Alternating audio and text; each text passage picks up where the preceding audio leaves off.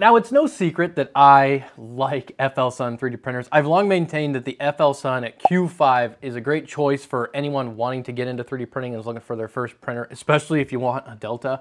I had a Q5 for a really long time. It always worked great for me. It wasn't until I got the SR. The SR is basically an upgraded Q5 that I decided to give my Q5 to my brother, and he's been using it ever since. He got the Q5 as his first printer. It worked great for me. It's still working great for him, and I still think it's a good choice. Now, even though I really like my SR, it's kind of always my #2 go-to printer. The Prusa is I have a few printers set up in the basement here in my laboratory. I got some cuties back here. I got the Prusa right here. That's normally what I use to print stuff with. But if the Prusa's busy, I use this the SR, which you've probably seen in the back of my videos in the past. It kind of sits over there. Now, there's two main reasons that the SR is my second printer. The first one being the glass build plate. Nothing wrong with it. Works really good, but I prefer a spring steel removable build plate, and since the Prusa is already here just ready to go, I just use that rather than put something like that on this printer. Secondly is the extruder. The Prusa is a direct drive and the SR is a Bowden tube setup. Again, nothing wrong with Bowden tube setups. They work good, but personally I prefer a direct drive extruder on my 3D printers. But I got good news. FLsun has come out with a new printer, and it's like they read my mind, because everything I've ever wanted on my SR is now here. And some extra stuff that I didn't even know I wanted until I used it, and now I'm really glad I have it. This is the FLsun V400, and as you can see, it's bigger than the SR. The build volume is up to 300 millimeters in diameter and 410 millimeters tall, so larger build volume, larger machine. It's a monster. Now, the first thing about the V400 is I think the name V400 is a much better name than SR, which stood for Super Racer. No offense to my Super Racer. Still like it, but V400 is a much better name. And I think that name stands for Velocity 400. I don't know that to be true, but seems right, because the big selling point on this new printer is its print speed of up to 400 millimeters a second. And it comes with Clipper already installed as its firmware. We're making boats. As you can see, the printer's new build surface is a nice spring steel PEI coated build sheet that's removable. It's held on by magnets. It holds on well. Prints seem to stick really good to it, and then they pop off very easily. The build sheet is rated, or the heated build plate is rated up to 110 degrees Celsius, and the hot end is a bimetal hot end rated up to 300 degrees Celsius. You also got a filament runout sensor, which I did test by mistake, and it does work as intended. You might also notice right off the bat this massive 7-inch display that's not attached to the printer. And I will say, when I first got this out of the box, I was like, well, it's not connected. I didn't know how I felt about it, but after using it for some time, I do think that this is a way better way to go about it. And the reason I say that is the screen is very bright, it's very large, it's crisp, it's responsive. And while I was on like this side of the table or that side of the table running test prints, I could just spin this around to wherever I was. If I was over here slicing stuff, I could watch it, make sure everything was heating up. And then once I set to print it, spin it around, and I'd go hang out on the couch, and I could still see it from across the room. And I do actually like it. And you get this little stand with it that works very well. The best part, though, full-size USB slots. So you can print directly from a thumb drive. No more messing around with micro SD cards, which I do hate. The V400 also is equipped with Wi-Fi, if that's something that you are interested in as well. But I have to say, what I like the most on the V400 is the extruder setup. Do you see it? No Bowden tube, except for that part. That doesn't count. But this is a direct drive extruder on a Delta, which is amazing, and it works phenomenally. I've had zero issues with this. I'm so glad they finally did it, because as I said, my biggest gripe with the SR was I didn't like the Bowden tube setup. Not that it didn't work, but I just like direct drives, and this thing functions amazingly.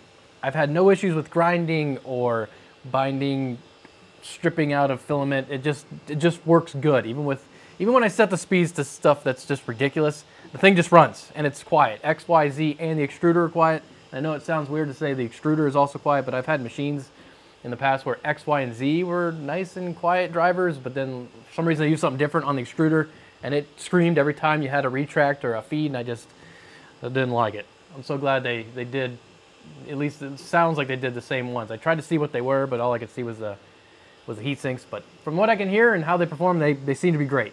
All in all, this printer just seems to be built very well. Like, even when how it was packaged, everything was nicely packed and secure. Didn't look like anything was going to get damaged. They have nice plates for all the mounting locations of the legs. The carbon fiber rods are very thick compared to like even the SR. The backlight, there's a backlight on the logo now, and it's a nice clean look. The light matches the filament runout sensor. You can tell they just spent a little time making everything just that much better. I haven't even showed you one of my other favorite features of this thing that I didn't even know I needed until I had it. Well, let me show you. It's quite amazing. Extruder light. Might sound like it doesn't matter at all, but I can't tell you how much time I've wasted in my life with a little flashlight trying to see underneath my Prusa nozzle to see if I'm putting down a good first layer. Not an issue. You just turn on the light and you can see exactly what you're printing. They put an LED strip on each arm. It's great. It shines all the way around the entire nozzle. Didn't know I needed that, but now that I have it, I never want it to go away. Obviously, you can turn them off. You can turn both the logo and this light off if that's something you want, but I really think you'll like that. Oh yeah, another thing that I did notice between the two, the SR, the arms, the rails that they use are just like standard linear guide rails that you would see on a lot of things out in the industrial world or just in general on printers. But with this one, they went a different direction. Instead of using those linear rails, they instead used an integrated dual axis linear guideway. I don't know why they switched.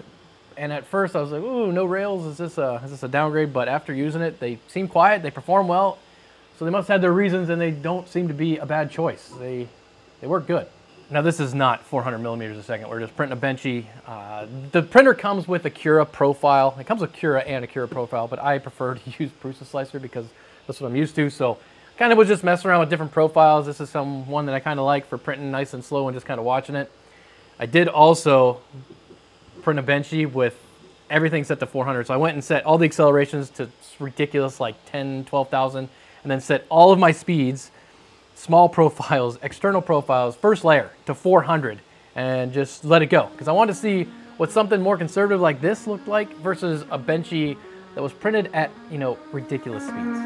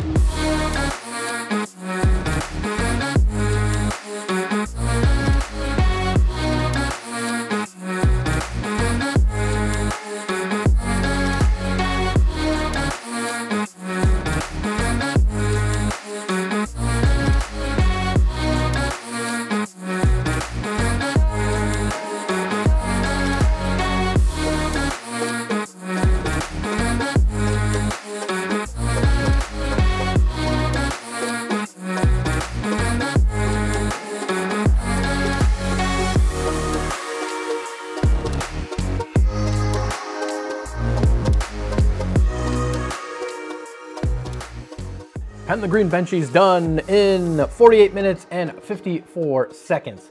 Not really super slow. I've definitely had printers take longer to print a benchy than that. The quality's not really that bad for a profile I threw together pretty quick on Prusa Slicer. I went with about 120 millimeters a second for print speeds, 8,000-ish on the accelerations, 10 on the jerk. And the quality's not that bad. I definitely could do better if I spent some more time there, and I did slow down some of the external layers to make it print a little better. But this orange one, this printed in about 19 minutes, and this was everything set to 400, accelerations like 12,000, jerk 35, and we're just trying to zip along as fast as we can. Obviously, you're never really going to hit those speeds on something small like the smokestack, but the idea here was just turn everything up, let the printer figure it out, see what it spits out, and what does that compare to something more conservative. And the print quality, well, worse than the green one, is really not that bad. I've definitely made worse benchies in the past on different pieces of equipment. And this kind of tells me that the printer is able to print that fast and have decent quality. And if you really want to spend time, you know, dialing in your settings where you bump the speeds up as much as you can while trying to maintain that quality, you could probably get to a real sweet spot where you find something that prints very fast compared to other printers and still has really good quality, which I think I'll have to spend some time doing. That sounds fun. What else can we print? Well, I guess we can look at the other prints. Now, if we want to just look at quality, we can look at, you know, the ones that come on it. So you got the bunny, you got the overhang, and you got this bolt and nut. And, you know, prints that come preloaded are always sliced in a way that makes them have the best quality. And these are perfect. Like the threads all work great. The overhangs up to 70 degrees will work great. This bunny is flawless. I mean, everything looks good. So that shows you the machine is able to print very well. This is the octopus that I tried the filament runout sensor by mistake, and worked good. You know, we're green on the bottom. All the joints worked good. There was no huge stringing issues. Same with the little shark here. All the joints work great. And then I just wanted to see how it would do with like a big bust with some fancy filament with some high detail. So this is like a Deadpool bust, no support model. Turned the speeds down a little bit, didn't run them like 400 all out. But still pretty quick, and the detail on this model is very, very good, and there's no obvious huge issues I see with it. Everything looks great. I think I'll just leave this sit around because I really like this filament, this blue to white. Same with on the Alien. This one was one that required some support material, so I wanted to see how the bust would come out and how the support material would remove. Came off very easily, even on the top side where I sometimes get issues where it's trying to lay support material on the top of a surface to support like the back of his head here. It popped off very easily, and again, the material just looks really good. Obviously, used black for the eyeballs. But everything turned out well. What else can we print? I have an idea. So I know in the last fan showdown, a lot of you seen the, where's that thing at? Ah, here it is. This fan in the smoke test, and you said, you know, it looks like it's leaking some air through the gaps, and you're thinking that maybe took it down a little bit on its scores for the flow test, and it was only like 10, I think it was like what, 10 feet per minute behind the cheater, so there's a little bit to be gained, maybe. So you wanted me to get some gaskets, and then I thought I have flexible material, a new printer, let's make some. So I got 2 gaskets that printed on the V400 with this flexible material. I really like flexible material. Printed very well. The idea here is we're gonna take this gasket, it's got a little lip on it, it's kind of soft, put one on the top side of the fan between the intake and the fan body to kind of seal it off hopefully a little better, and then one on the back side, just in case there's a little bit of leakage back there between the exhaust and the fan body. Tighten it all down so there's no leaks at all. See if there's any performance gained. It still won't get first place because this was your idea, but we have to know. So everything is sealed up as much as possible, no leaks detected. Remember, 758, anything over that will beat its score last time. Anything over 768 will beat the cheater. So let's see what it ends up.